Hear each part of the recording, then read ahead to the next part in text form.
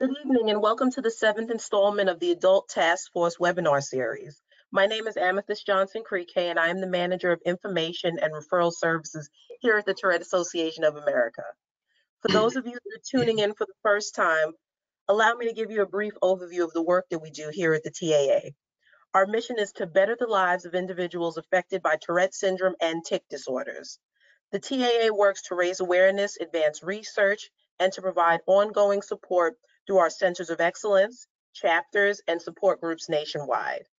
Tonight, in celebration of Women's History Month, I am joined by TAA Adult Task Force members Jill Cohen and Jackie Nau, and they will be sharing their personal experiences as women living with Tourette syndrome.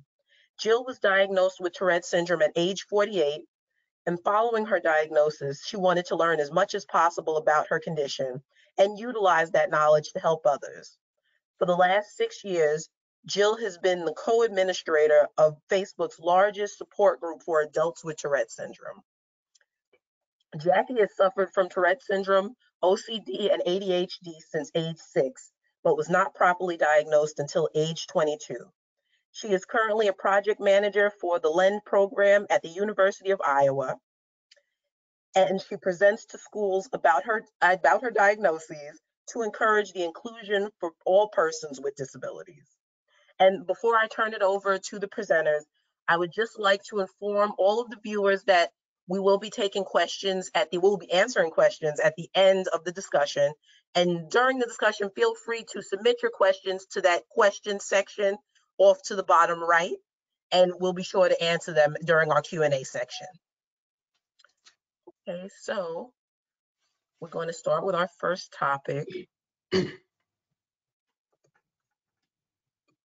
which will be social situations. So Jackie, please take it away. Okay, hi everyone. I wish I could see you, but you're probably glad you can't see me right now. Been a while. Our first topic that we're going to talk about is meeting new people as a person with Tourette's and as an adult, since we've lived with this pretty much all of our lives. And I would just have to say that I typically try and give a disclaimer pretty quick off the bat, depending on the situation that I'm in. Like Amethyst said, I give talks at school sometimes, and as well as at my work and presentations. And I had a child with special needs, so I do a lot of speaking about being a parent of a child with special needs. So if I'm there for that purpose or something other than Tourette's and people don't know necessarily that I have it, it's kind of hard to hide it when I'm standing in front of them. So I'm kind of I just kind of want to get off the table, and sometimes I feel like the elephant in the room. So I will work it in fairly quickly, and say I also have Tourette syndrome. And sometimes I'll make a little joke like, I didn't when you think I stopped off at happy hour on the way. And I don't know why I feel like I need to sometimes joke about it. I feel like I need a little levity or something. I don't want them to feel like it's a heavy issue for me. And then sometimes when I'm meeting new people in a social situation, I won't say anything unless I feel like I notice them looking at me kind of strangely, or some people are forward or kind of rude and even say, why do you keep doing that? So that just kind of brings it about, and where I have to say that, but I'm not ashamed of it. So I've got that at least now going for me. How about you, Jill? Well, for me, social situations, I'm the reverse of you. I'm very much an introvert and the ultimate wallflower. But if it's a small gathering, which is my preference, usually the host or hostess will tell those that don't know that I do have Tourette's beforehand. So please don't be offended if I don't shake their hand or if I kind of jump or make a motion. I work in the health field as an office manager for my husband's chiropractic office. I tend to be very upfront because very often I'm taking a credit card and I'm shaking my head with my neck shake, and people say, oh, my card didn't go through. And that's usually the opening for me to say, no, your card is fine. It's me. And I keep it light, but I let them know, this is the deal. Let's get you taken care of off of me. But I'm not ashamed of it. I've done nothing wrong. this is just what it is, and people have far worse, and let's make it a blessing. Let's just live our lives. Yeah, well said. Unfortunately, I didn't get to that point of that acceptance of myself till I was in my 40s, probably. There was I did feel a lot of shame as a kid because I was just told to stop it and knock it off. And, it was led to believe that I could stop it if I just really wanted to, or that I was doing it for attention. So it took me a while to get there, but I'm there now as far as acceptance more and not being ashamed. So the next is disclosing our condition. And really, that really hasn't been an issue for me as far as like employment goes, but I know we cover that with the TAA and also in my job at the university, because it is an issue for many people. My childhood dream was to be a hairdresser, and I was able to follow that dream. And I got some jokes later on about, oh, people trust you with scissors by their ear, haha, and stuff, which I'll get into those types of jokes later. But I loved it and had a great career, and I was able to cut hair like I wanted. But times when disclosing it, when I felt I had no need to or shouldn't have to, you're kind of forced to disclose it, such as I was in Yonkers, which is a department store here in Iowa. I don't know if you're familiar with that, but it's closed since, but it was a really nice department store, and I was in there several years ago. And my son struggled a lot with special needs and was sick quite a bit, and kind of had high stress on my life. So that had brought my tics more exacerbated, which happens with stress in life, we all know.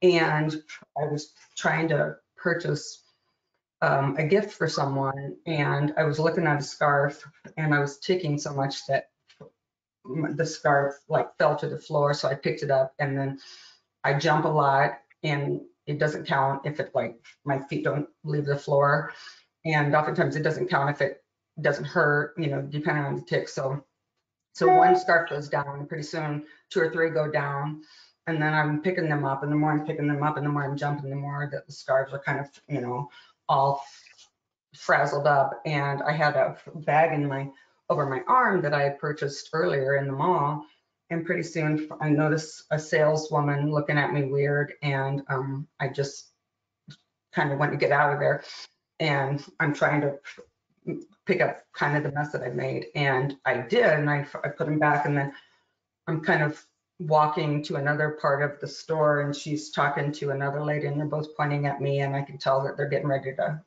stick security onto me.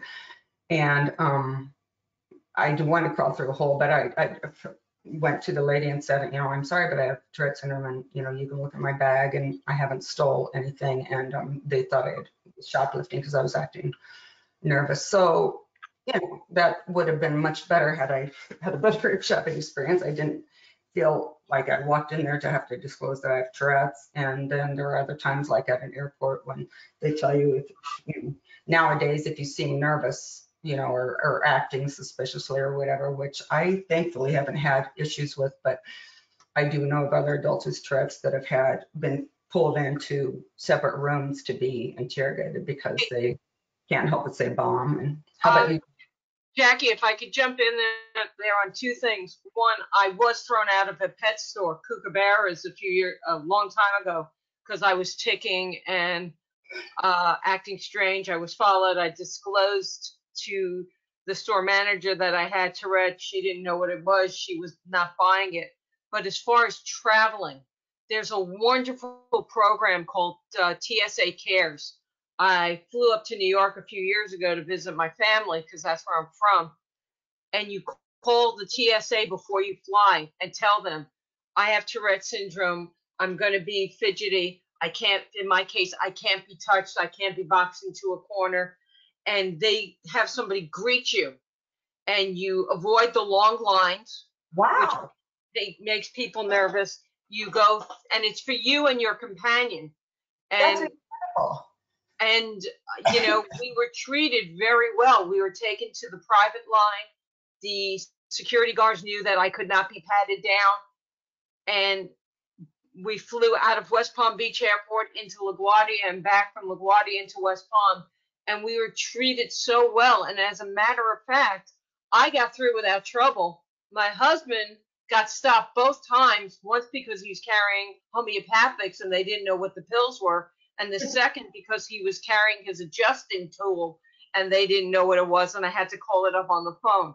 I got through without an issue. He had a problem on both ends, but it cares. It's a great, great program. Thank you. I had no idea. We just got back from a vacation 4 days ago, so that would have been nice to know. No, thank you. It's never too late to get that information, so hopefully that'll help those in our audience as well.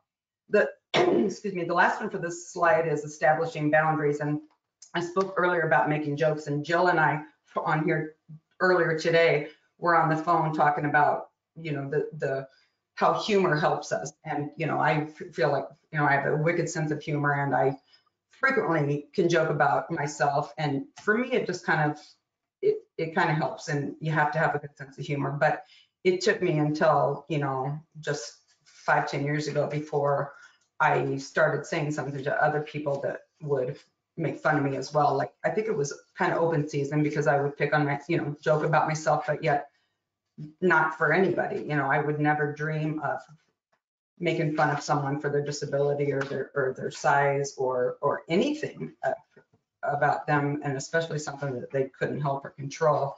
But, you know, that seems, you know, it still seems kind of like fair game, even to friends and loved ones. And they don't mean to be hurtful. I know they don't, but it's just kind of a sensitive thing. So I've gotten a little bit better about boundaries, saying, you know, I'll just say, do you know how much like these neck, you know, those neck ticks, you know, come at a high price, you know, or whatever. I mean, even though you're okay with it and I'm okay with it, doesn't mean they're harmless. And, you know, what are your thoughts about boundaries, Jill? Oh, I love boundaries. I am the queen of boundaries, and it plays into my OCD. I cannot be backed up against the wall. So we've established a rhythm within our family that when we have social gatherings, back in those days that we had them, I always had to have the end seat, and my husband had to be the one on my other side. So he's used to being ticked at and he's used to getting bruised, but I have to be able to escape. And we had an incident once where I was at a restaurant. We were listening to somebody play music, and I was backed up against the wall and I felt trapped. And I was ticking like crazy. And the guy actually came up to us and said, I made his wife nervous. And I just said, how the hell do you think I felt? So I like my boundaries. I like more personal space than the average person. I do tell people that if they invade it, I try to say nicely, please, I need more personal space.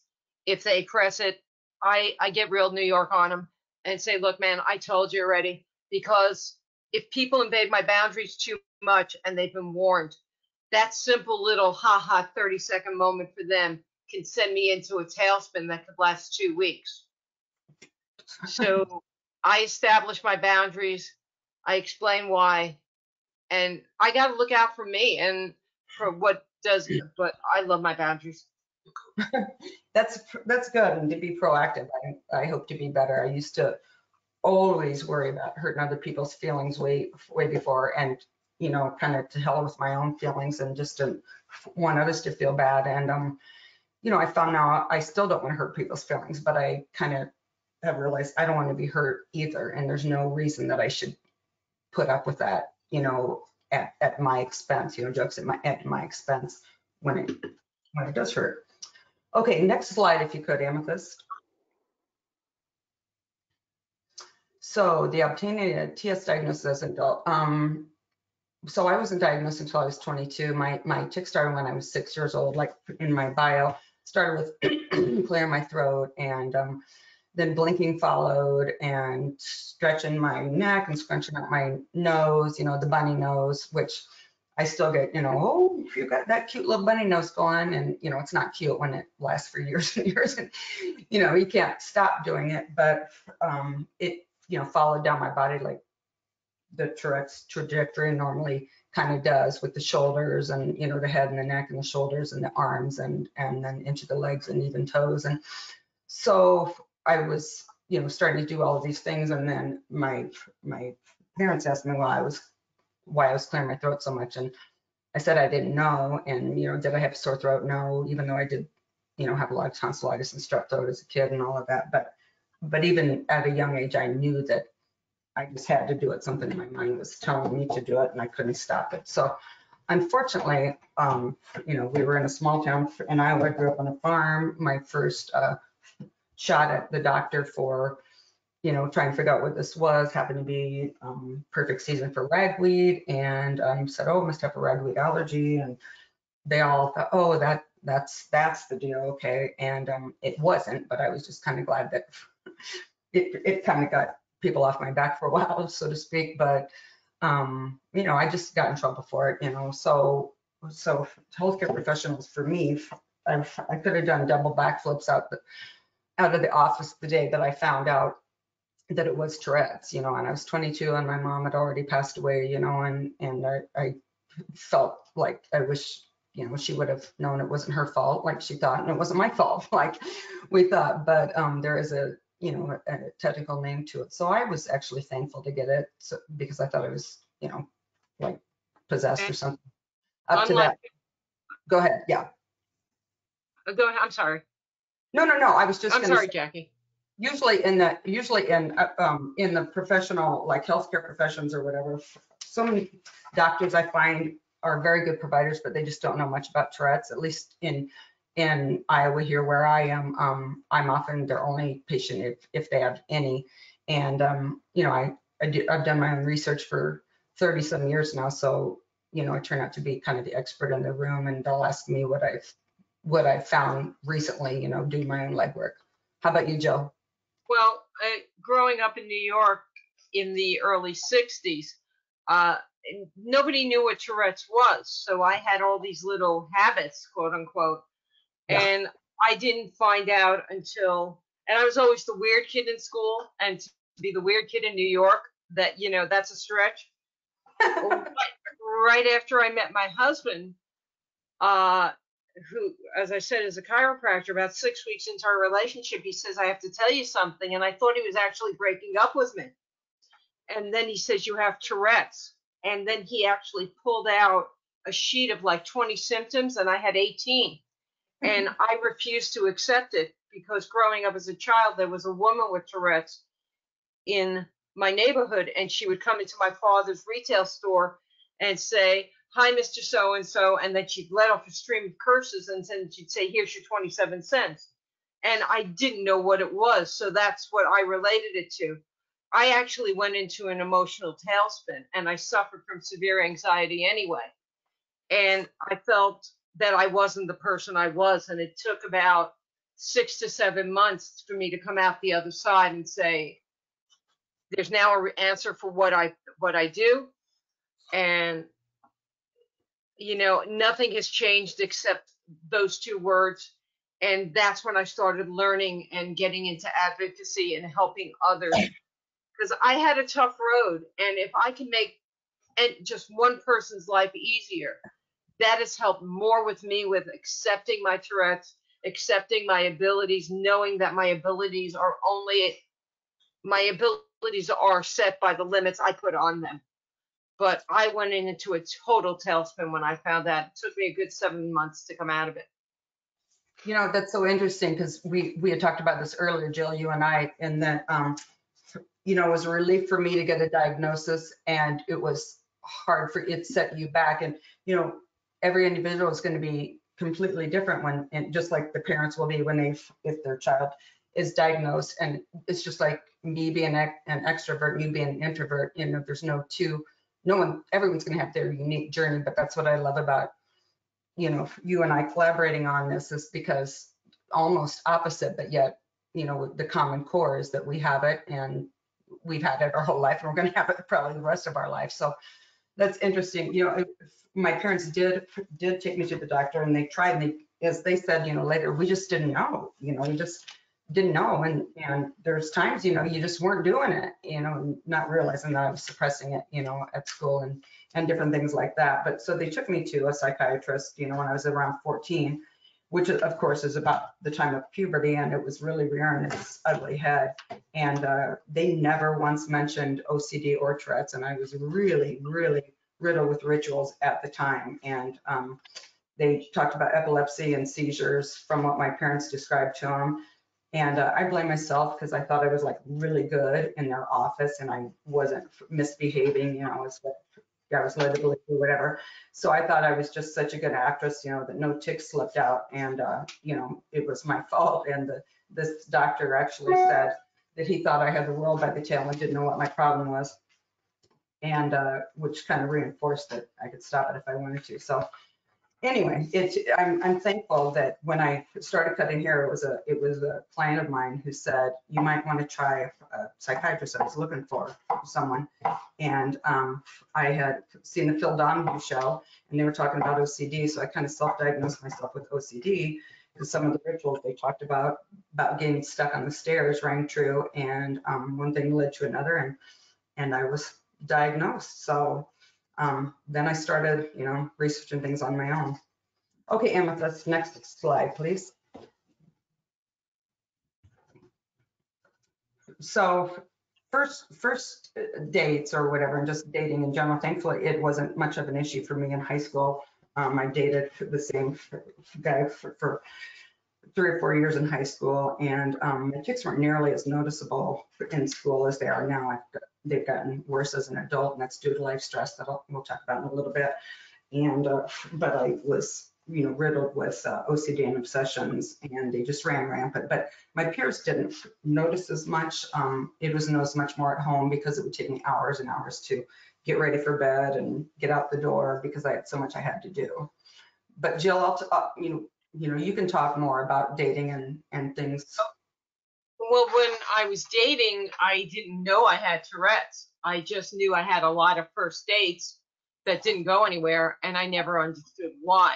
Because I was dealing with this thing that, well, I've got a good sense of humor, I'm intelligent, and I never understood why I would have all these first dates and they never went anywhere. Now, looking back, hindsight, it was the Tourette's, and had I known, it could have been a lot easier. Yeah. But I had already had my last first date by the time I was diagnosed.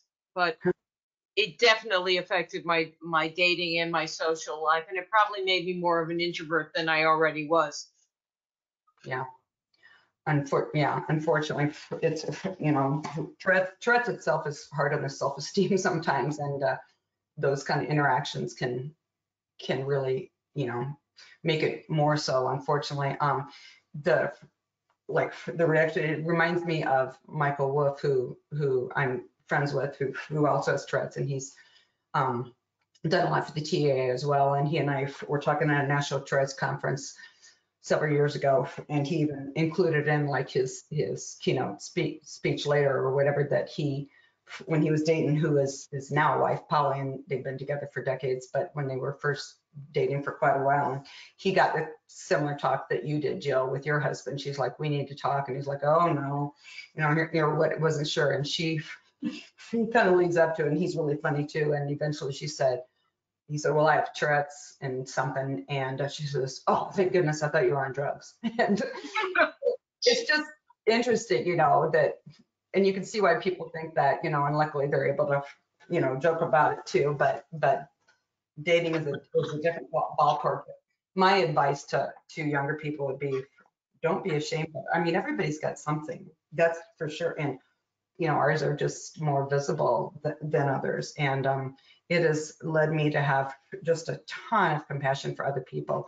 And then, when I had my son with disabilities, I work with those with disabilities, and I've always felt different myself, not having considered a disability because I didn't know what it was for a long time, but it is under the, Disabilities Education Act and those types of things, the ADA.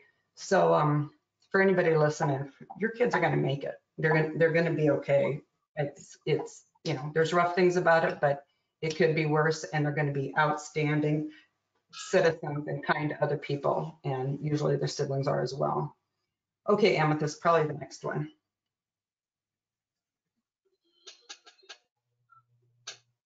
So pregnancy and motherhood, since I was 22 and was finally diagnosed, or before I was diagnosed, and I really hadn't thought about family planning or how Tourette's might affect it because I didn't know what it was exactly. When our first born baby was born, and he was a boy, it was kind of on my radar to watch for it, but not a ton. And, computers weren't like in every home, kind of at that point, or not a lot anyway, like they are now. So the more research I did on it, the more I understood that, any offspring of a parent that has Tourette's, has a 50-50 chance still to have Tourette's as well. And if they're male, it may be even higher. So I was concerned, to a point, and he wasn't showing any signs of that at all. His name is Jonah, and he's 26 now, but he had a lot of tonsillitis and some strep throats, which I had as a child. And if any of you have, read about any links, there's a condition called pandas, and they might have taken out the N or the D now, I can't remember, but the long story short is there's, some information out there, it may be loose or not, and for streptococcal virus. And I had that all the time as a kid. And I'm the only one in my family with Tourette's. And I was the one that had, this kind of problem. So we went if there was some link, but by that point, if there was, it had already been done, it was irreversible, what have you. So when Jonah started having those types of things, a lot of strep throats, I thought, wow, if I could have went back and had my tonsils out, at age 5 or 6 or whatever, would I still have this? And anyway, so I talked to his pediatrician about that, and he hadn't heard of that before, but he said, if you could show me, the data, then, I'll consider it, because he didn't want to just take tonsils out for no reason. So I dug some up and presented it, and he agreed. And we had his tonsils out then, like when he was in 1st grade. And he doesn't have Tourette's. And, as he got older, we would talk about it, and he's thankful I advocated and took those measures just in case. But at the same time, he's so sensitive and kind that he would never want me to think that he wouldn't want to be like me, so to speak. So, Jackie, again, being the other side of your coin, I had my tonsils out at 2.5. Really? Yeah, Well, I had tonsillitis at 2.5. well, And my first memory is actually coming home from the hospital from having my tonsils out and being sick in the doorway of my parents' apartment. So, I mean, and it's, again, the other side of the coin. no, you're right. And it might blow my theory that it wouldn't have made a bit of difference in my life either. I just wish I would have met you much earlier in my life, Jill, and we didn't live across the country from each other. We could take our show on the road after this. As far as medication during pregnancy, by that time, when I was finally diagnosed, I was on, I started an SSRI, it was Prozac at the time, and it took a while to get to a therapeutic dose. And I felt like the scales had fallen off my eyes. I felt like everything I did was for the first time ever in my life. My first golf game was like, oh wow, this is great. Where it had forced me to quit in my high school years golf, which I enjoyed because my rituals were so bad it would take me forever to swing the club, because I had to line up my feet, just right. But I'd ski down the mountain, like, oh, this is great. So the SSRIs really helped, and I felt better than I ever had felt before. I started reading books voraciously. I'd never finished a book before because of my rampant ADD, and blame myself. So there was a lot of bonuses. But when I was pregnant, I was so happy to be having a child. I was 27 when I was pregnant with my first son, that being off medications really didn't bother me much. What did bother me was, I was still ticking. I was so happy to be pregnant, but when I was cutting hair, I hit my stomach a lot.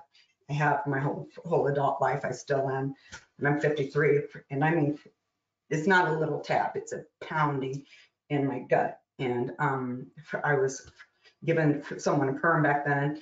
Back in the days when people had permanent waves, we're all women here, right? And so I had what's called a rat tail comb, and it has a long skinny end on it. And I hit my stomach so hard while I was pregnant with the rat tail comb that it broke in half and snapped and flew across the room. And that's one of the few times where I've ever really been angry with God for my condition, you know. And I excused myself and went to the bathroom, and you know, I said, this hurts this child in here.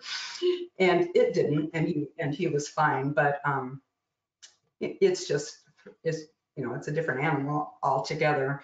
So pregnancy hormones weren't bad. Other hormones were, you know, in puberty, and that kind of stuff, which will be on another slide. But my fears as a parent, you know, I covered with Joan, I was worried about. And then when Samuel was born with a, you know, life-threatening condition, it really put things into perspective that, yeah, Tourette's, you know, is hard and may, you know, kind of suck, you know, out in public at times, but, and, you know, and it's can be painful and everything. It's a lifelong thing. But compared to what Samuel had, it's not terminal. So, you know, kind of put things in perspective. But adjusting to motherhood, and Jill, I apologize that we talked about this earlier as far as the motherhood piece, but just, you know, once I had my son with special needs, they sent him home on hospice. He was a week overdue, and you know, I'm happy to say that he lived to be almost 12 years old, and he was nonverbal, and he couldn't walk or talk, and he was fed by a G-tube. And he fought for life every day, but he was my pride and joy, you know, both my boys were, you know, and there's just a whole lot to his care, and it was 24/7 care. And so it naturally exacerbated my tics, my OCD, my rituals, anxiety. I think we as moms, if there's any moms in the audience out there, want everybody in the family to always be happy, and we take that on ourselves, you know. And when there's tension in the home, that, you know, for whatever reason, then I think most of us will do anything to alleviate it, and we tend to put ourselves on the back burner. And I joke that I don't even think I was on the stove during those days, let alone, you know, the back burner. I think, you know, we can relate as a mother, you know. I think people's biggest fear as a parent is losing a child. And, you know, what made it much harder, you know, was my intrusive thoughts led me to somehow believe that I had the power to keep Samuel alive. So my rituals were on fire for the whole 12 years. And so was my anxiety and my tics, and not to be a victim. And I take it all back in a hot second if I could have him back, you know, after he passed away. But when I would go to any type of doctor, you know, to talk about Tourette's, and like I said, I just didn't have much time for myself back then. So the once a year I might do that, they would say, well, you know, stress and lack of sleep exacerbate tics, you know. And I said, well, that's my whole life is stress and lack of sleep, but we're just going to have to work around it because he's not going anywhere. It was suggested that maybe he should go home, and I said, oh, he's got one, and it's with me. So that's why my tics, I know, have gotten worse into adulthood. So I hope that the audience doesn't think, oh, wow, you know, you mean my daughters could get worse, because that's not the normal trajectory either. You just never know. None of us know if to what degree, if any degree, we'll have it into adulthood. But you know, I want to give you hope, not fear. But it was all worth it to have him. So. And and I don't have any biological children. I became a parent at the stage where the boys were in college and driving, but I am, you know, I am into my pets and stuff. And for those of you that are young enough and you want to have kids, or you're thinking of having kids, just love them. Just don't put any boundaries on them. Don't put any limits on them. Whether they have if they have Tourette's, be an example and show them, look how far I've come, and I want you to go further. And just note, again, the only limits I have are the ones I put on myself. And don't let your fears go onto your children, whether they have Tourette's or not, because they can do anything. Yes, very, very well said. Yeah, I've got some quotes. Okay, next slide, Amethyst, please. So I already spoke about, some of the caregiving and loss, and there's just no way to get around grieving other than to go through it. And it's been 11 years for me, and I finally found a really good counselor, and it's made a huge difference. My having OCD as a kid, I was always trying to keep all the balls in the air as far as performing every thought and every ritual and every prayer perfectly, or else, and like my or else was life or death. And the fear was always that something bad was going to happen to someone I loved, never to me. I always said, if it was me, I'd be like, okay, fine, take me. But it was always someone I loved. And when my mom was, sick, my tics increased too. It was like, if I didn't do everything perfectly and someone I loved was going to die. That was the bottom line. So, the caregiver role, I'm sure there's other caregivers in the audience, and it can be exhausting, and it doesn't have to be a child. It could be a spouse, or, a parent, or any type of loved one, but it's naturally going to cause stress, which causes anxiety, which causes tics to get worse. And, it's kind of a vicious cycle. I, 11 years in after Samuel, and it's just come to my attention within the last few months that I'm still doing rituals in my head to keep him alive and he's been gone. And somehow I feel like if I don't do them, I'm going to have to lose him again. And I have dreams, of the same sort. So, not to be morbid, and we can move on from it, but if there's anyone that is dealing with any type of grief whatsoever, it can be grief from losing a pet, losing a job. Grief is grief. It's the loss of a marriage or anything. Give yourself the grace that it's okay if you're increase. As I told Jackie, my service dog died suddenly 2 weeks ago. She was 13 or 14, maybe 15, we don't know. But she went from greeting us at the door with a dish towel in her mouth on Friday to being dead at midnight on Wednesday. It was, and well, I have another dog, and we're looking into getting a second dog, and I have my 2 cats. I mean, this was the dog that saw me through my diagnosis. And Wow. she helped me with my anxiety, and she went everywhere with me. And just her just spiral down. She had a tumor, an undiagnosed tumor, which is very common, that burst, and it literally is a roller coaster down. And the grief, and today we got her ashes, and the tics since she's been gone have just been so bad, and the anxiety. But it's one step foot in front of another, one breath at a time. And when her ashes were delivered, I couldn't even accept them. I went hiding in the other room, and my husband did it, and we set up her little spot. And it's just, loss is loss. Yeah. And I had a full-blown attack when the vet told us what was going on. I screamed at this poor guy. I mean, and I told him, how dare you? This is the dog that saved my life, that got me through my Tourette's, and I'm not going to let you die. And I was screaming at him. And I mean, no vet wants to deliver that diagnosis. That lady, I don't think your dog's going to live the night, which she didn't do. But my tics have been much worse the last 2 weeks, and I'm just trying to take it a moment at a time, give love to my other animals, support, accept the support from my husband, who is also going through the grieving process, and in the right time, welcome another pet into our house. Yeah. But grief is grief, and the last 2 weeks have been horrendous. I'm so sorry. Yeah, you're right. That's a perfect example. It just, we can't go through life and not experience hardships and loss and grief. And for those of us that wear our emotions very much on the outside, and as well as on the inside, which is often way more miserable than what we would lead anyone to believe, it's difficult. Okay, Amethyst, if you want to switch to the next slide. Please. everybody's favorite, menopause with ticks. I laugh about this.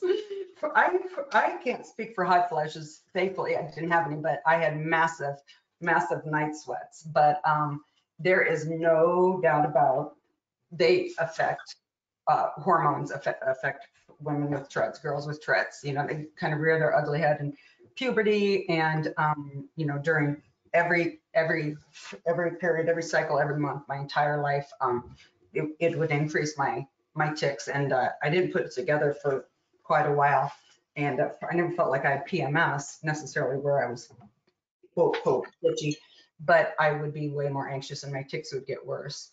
And that, you know, led to same thing with premenopausal, and then I had 9 months of like almost constant flow 2 years ago, and I was absolutely miserable, you know, with anxiety and hormonal, and I like to say I didn't have mood swings, but I'm pretty sure my husband could argue otherwise.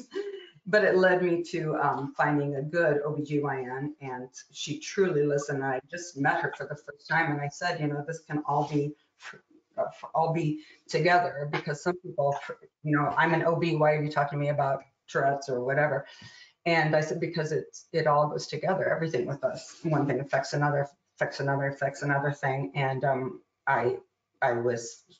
she truly listened, and she could see how my body was in constant motion, and I was having a lot of breathing tics and having trouble just spitting out words at the time. And, you know, my head tics had been so bad, I call myself the human bobblehead. So I couldn't even look her in the eye when I was trying to talk. So she could truly see. And she said she would consider, you know, get, you know, in a hysterectomy, whatever. I had to biopsy, and I ended up with a hysterectomy. It made a huge difference. I feel so much better. So there's a definite correlation there. How about you, Jill? Yeah, I mean, for me, the hot flashes, again, the opposite. The hot flashes were really bad, and they went on for about 3 years. And living in South Florida, where it's hot and humid anyway, Oh, I mean, yeah. my husband would find me with the freezer open, and I take a very holistic approach to life, to my health care. So I took some homeopathic remedies that would help alleviate that. Sometimes I just resort to taking a Tylenol or an ibuprofen because it felt like I had a fever. Mood swings were, the joke was I'd go from like slightly annoyed to angry, so they didn't sway that much. But no, the ticks did greatly escalate during that time. And they subsided a bit, but they never got back to premenopause state. Yeah. Yeah, mine are still here, unfortunately, as well, and the anxiety. I was just kind of getting my footing and my grounding when COVID hit, and I've been working from home for a year, and that's a whole nother story, which I'm sure everybody in the audience can relate to, and brings on a new world of anxiety. But Jill, I have to say here too, and any other, you know, the women in the audience that have experienced these things, you know, don't you love it how you go to get a pelvic exam or a mammogram, you know, or whatever, and the person will say, okay, now hold still. Okay, now hold still. And I'm like, have you met me?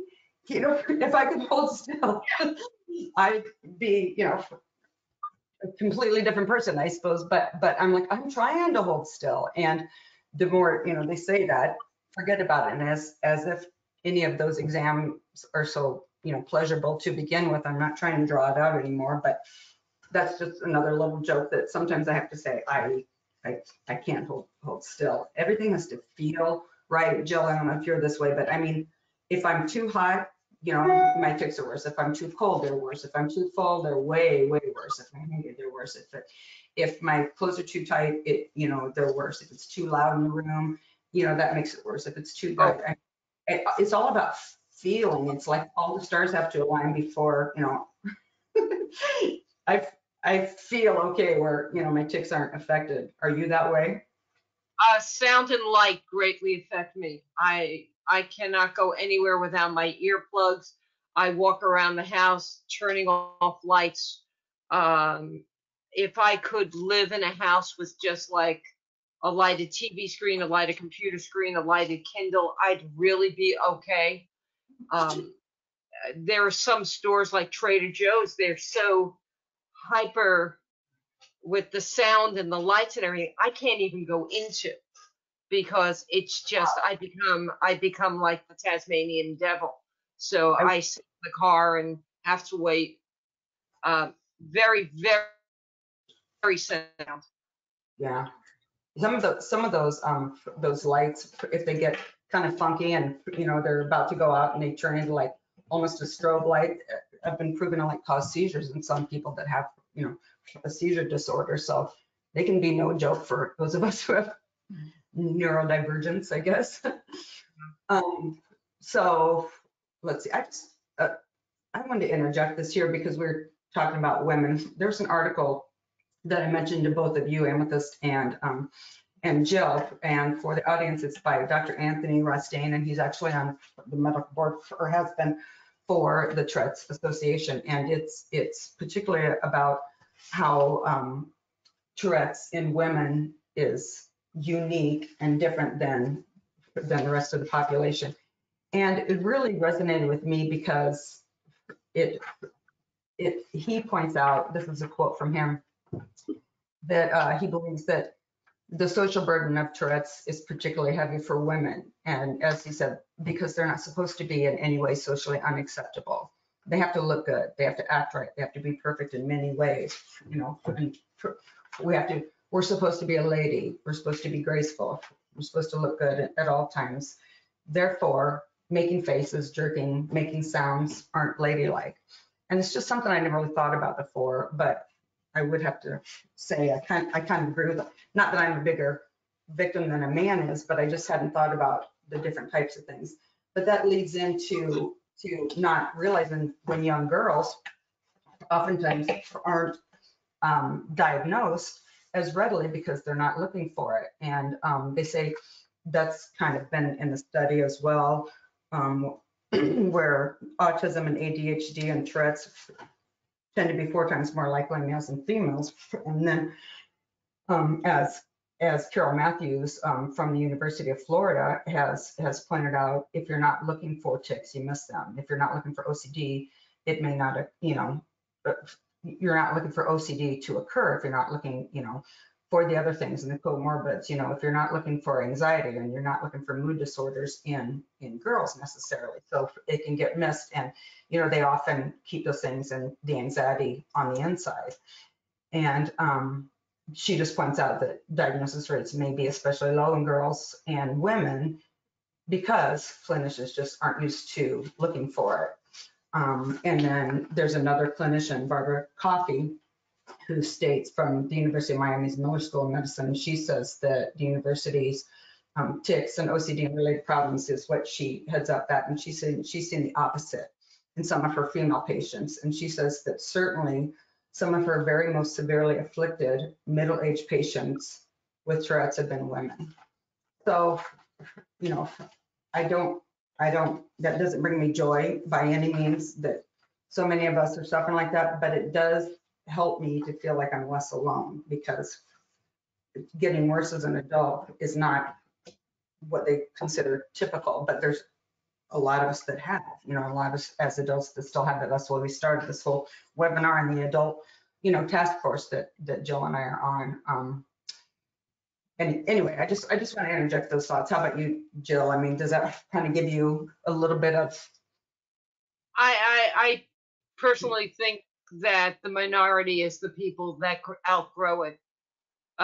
You know, and why do we have 2,000 members in our adult group and we're not the only one out there? Why are there groups devoted to just women, just men, religious groups, all adults with Tourette's? You know, and it is harder. You know, a man could curse or have these motions and he's just being a guy, but like Jackie said, oh, she's unladylike, and it reduces your chances for employment. It reduces your chances for dating, for a social life, for being accepted, because she's acting like a guy. And that goes into what society deems women should be.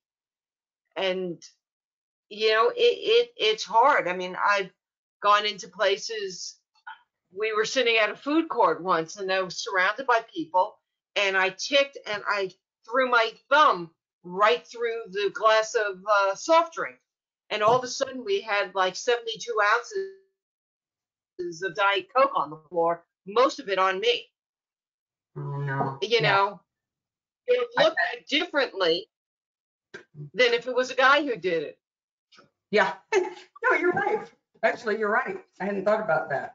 But yeah, and then we're labeled, you know, a bitch or something, you know, if we're, you know, ticky or speak out because, you know, our anxiety is through the roof, you know, where a guy's just standing up for himself sometimes. Oh, the anxiety. She's just, it's that time of month. That's why it's anxiety. Can't say that anymore about me. Yeah. Amethyst, do you want to go to the next one? I just don't want to run out of time if at the time for the importance of self-care. So I just wrote exercise. I've taught exercise classes for the 24 years. Exercise has always helped me a lot with my tics, and I make jokes about that, you know, and stuff. I've taught aerobics and weight training, everything, and I said I've been jumping for 45 years, so now I just get paid for it. So reading, I love reading. During COVID, we took up puzzles. My husband and I love puzzles and gardening, massages. Church always calms me down. It's my, you know, Zen place kind of devotionals and good old fashioned naps. So those are things that I never used to have time to take time for, you know, when I was a full-time mom, but that helps me now. How about you, Jill? Yeah, and I've recently, over the last 9 months, I've lost 51 pounds. Holy and cow. And my husband, just by osmosis, has lost over 40, which also helps with the pain in the joints and everything, because, you know, my body's taking such a beating. Like you, reading. I read about a book a week. I'm into crafting, needlework. I've started taking up knitting. My animals, they bring a great sense of joy spending time with my husband. And just saying it's okay to take this time. Yeah. I need this time. I need this half hour, this 45 minutes. It's okay. Yep. And allowing yourself that. You're right. Perfect segue to end on that. You're right. It is okay. And I'm finally realizing that myself. So is there questions? I don't know when we have to stop, Amethyst, but I just don't want to, for the webinar to kick us out by itself.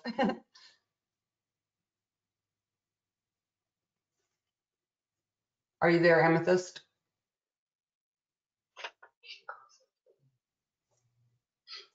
I hope. Okay, yeah, sorry about that, guys. I was having little technical difficulties.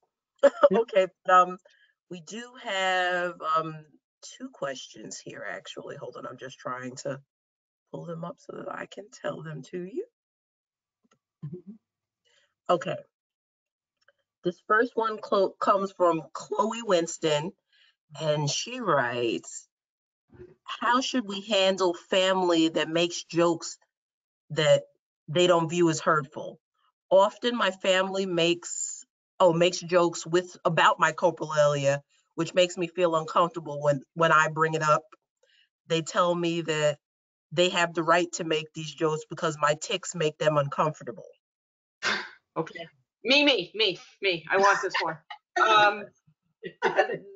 The dog that we lost 2 weeks ago was my service dog, and I would take her all over, especially in the beginning of my diagnosis.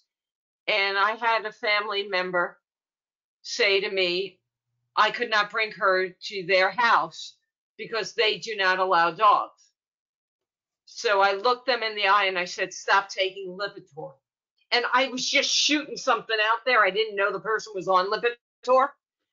Well, I can't do that. Why? Because I need that to be well. I said, exactly. I need her to be well. As far as telling them not to tick, just tell them, stop breathing, stop blinking. You can't. Mm-hmm. And you're supposed to be my support system. I think that's what I would point out too, is like, you know, I think I would just honestly, and, you know, in a quiet moment say, don't you guys realize that I would do anything to not have to do this.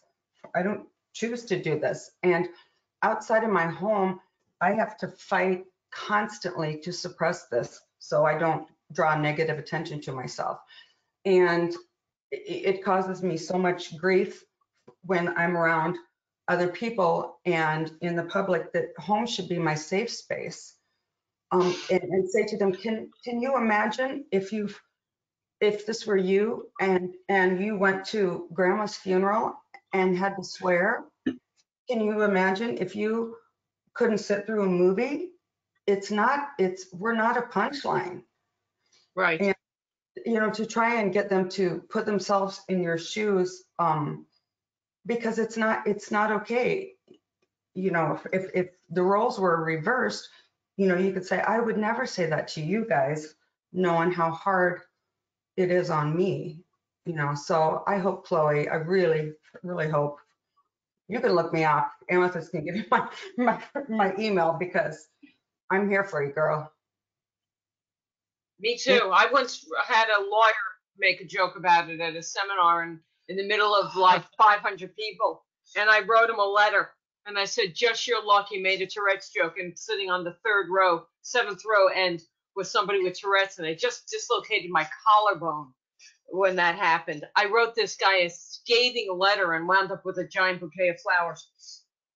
Whoa. So, yeah. Wow. So don't be afraid to speak up. Be respectful. Speak up. If you need help, come to us. Come to the groups. We're here for you. You're not alone. You've got your community. Yes. And what was the other question, the name of this? Yeah, I was going to say, that leads into the next question. Nora D asks, what is the name of that independent Facebook group that you're the co-admin of? Only Adults with Tourette's. Okay, and everyone, that is again on Facebook. Okay, It's on Facebook. Only Adults with Tourette's. Answer the questions, and it'll be my pleasure to let you in. Thank you. Oh, and there's one last one. Sharon H asks, what is the benefit of getting diagnosed with Tourette's as an adult, if any? For me, like I said, it was just the relief to take the burden off of myself, thinking I could really help it if I went, like it was a choice in my life, like I was doing it for attention. So for me, it was the relief to know. And, I wanted to run back to my hometown and put a sign in everyone's face saying, told you, couldn't help it, told you it wasn't my fault, So sometimes, I suppose not everyone would, but, and it opens up the door for other things. If you need accommodations in employment, if you have a diagnosis, none of us want to run right out and get a disorder or whatever, but yet you can get supports. And utilize those supports. Through the Americans with Disabilities Act, you can have accommodations at work within reason. You can have different types. So there are some advantages to being able Absolutely. to put a name What to she it. said. 100% what Jackie said. Okay, and then we have one last one. Again, this one is from Noah D. Do you find yourself, because of your tics, do you find yourself maybe sleeping more often than you might think an average person would or does? If maybe you compare yourself to your partner or whomever. I do now, but it's by choice, because I could take naps now. Most of my life I couldn't, but I sleep well. I have bad dreams, which I think are kind of driven by some medication, but taking naps helps me kind of rewire. And so it's not sleeping more in a bad way. How about you, Jill? I don't sleep more. I am prone to nightmares. That could be the panic and anxiety, but I am always tired. I am always exhausted. Yeah, and yeah, my body's exhausted, but I'm, my friends and family call me the Energizer Bunny. I break my Fitbit because I have too many steps on there or whatever. But so my body's tired, but I'm not. But I do know I have had periods in my life where I've been on medications, Noah, that have made me dog tired. Like I was on Risperidol and ORAP and a few things several years ago, and I could not get out of the head fog. So if it's something like that, that's a whole nother story. And then you would maybe want to talk to your provider and say, you know, I'm tired all the time, I can't function properly. But if it's not that, and you're just, you know, there's no shame in that. And we expend a lot of calories during the day, those of us with Tourette. So that may be why too, you're tired. Okay, and that's all we have for now. And for anyone, if we didn't get to your question tonight, please feel free to email me. My email is support@tourette.org. Again, that's SUPPORT @Tourette. It's TOURETTE.org. And I'll be sure to send your questions over to the presenters, and we'll get back to you. So thank you, ladies, for your time tonight, and thank you to our viewers for tuning in. Thank you, Have a good everyone. evening. Really appreciate it. Spread the word. Okay, thank you. Take care, everyone. Bye-bye. Bye.